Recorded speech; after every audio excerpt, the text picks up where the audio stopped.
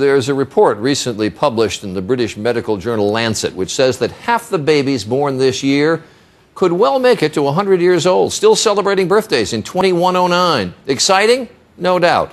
Challenging? You bet. And so with a personal look at that story, here's Sharyn Alfonsi. The Alfonsi men have always taken a life short, play hard approach to life. That grinning devil is my grandfather, born in 1915. His life expectancy was just 52 years. My father, born in 1943, was expected to make it 62 years. He's still sailing. But my son, who is on the way, will likely have a whole lot longer to play. Yep, according to today's study, he's likely to see his 100th birthday.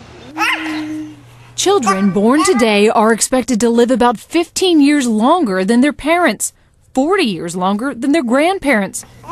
It might seem hard to believe. After all, there is a growing obesity epidemic, more cases of cancer, and reports that we're exercising less. And still, researchers say the next generation is likely to not only live longer, but live better. Think about cardiology procedures. We are doing operations in people from ages 80 to 90 that we would have never dreamed of doing in that age group. But the good news comes with some serious challenges. Experts say many people won't have saved enough to live that long.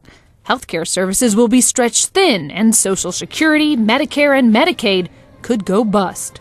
The top 1/3 of the United States is going to be fine because they can pay for themselves and survive. The bottom 1/3 is going to need help from all of us. So there are going to be a lot of people who are basically going to have to find some way to work until the end of life. Imagine working into your 80s and living well beyond that.